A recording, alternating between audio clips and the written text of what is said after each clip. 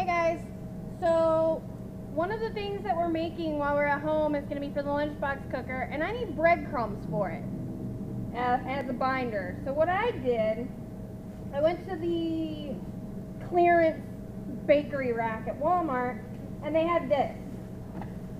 This is just a bag of various different kinds of bread. There's bagel in here, there's like Kaiser rolls, wheat bread.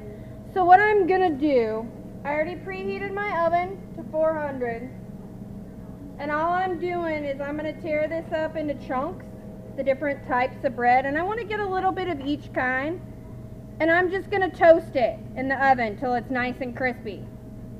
And then once it cools, I'm just gonna put it in a Ziploc bag, and I'm gonna crunch it up and basically make breadcrumbs. It's as simple as that, really. But having this different kind of variety of breads gives us kind of a variety of flavors in our breadcrumbs. It's as simple as this. This bag of bread was 69 cents on the clearance rack. You can use homemade bread, you can use leftover bread, you can use regular old white sandwich bread. Toast it off in the oven till it's nice and crispy. Keep an eye on it because it will burn easily.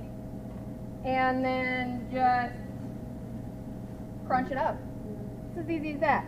If you don't want to do this, if you don't have a way to do this, I have no idea what this is, but it's very dense. If you don't have a way to do this, I'm only doing this because I'm at home. You can buy seasoned breadcrumbs at Walmart, or you can just buy plain breadcrumbs. That works fine for what we're going to use it for. That's about it. That's how you make breadcrumbs.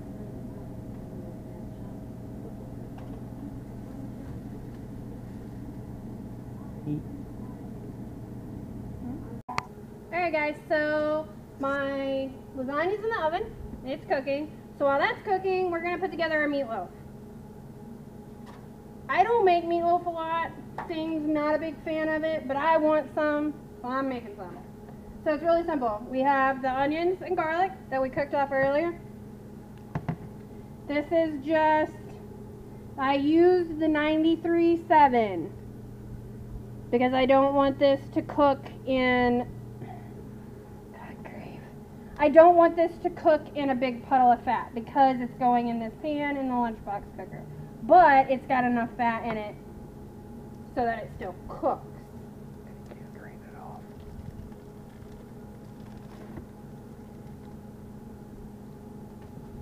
So I'm also going to add, for my binders to help this stick together, I have 1 egg. We ate 17 hard-boiled eggs. We're terrible people. We really like hard-boiled eggs. Yeah. And I made breadcrumbs. I just found some reduced clearance bread at Walmart, and I'm just using that. And I'm going to put a good-sized handful of breadcrumbs in here. And this is just kind of our binder. You can use crackers.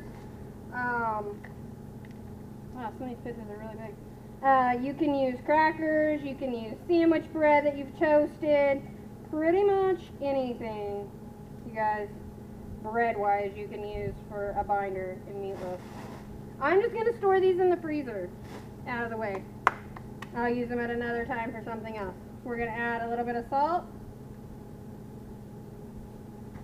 We're going to add cumin, because I love cumin, and I put cumin in everything if I have the choice. And I want a lot of cumin because I love the flavor of it. I'm putting a little bit of Italian seasoning in it. This blend has marjoram, thyme, rosemary, savory, sage, oregano, and basil.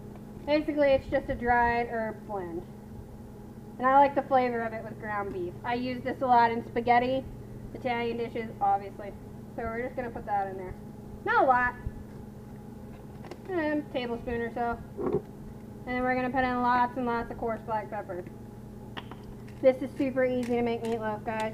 You can also use a turkey beef blend. You don't want to use just ground turkey, because ground turkey is very, very, very lean. So you don't have enough fat in it to cook, and it's going to turn out really, really dry. So if you're going to use ground turkey, make sure that you blend it with either ground beef or ground pork. I know that sounds like a lot of pepper, but it's really not.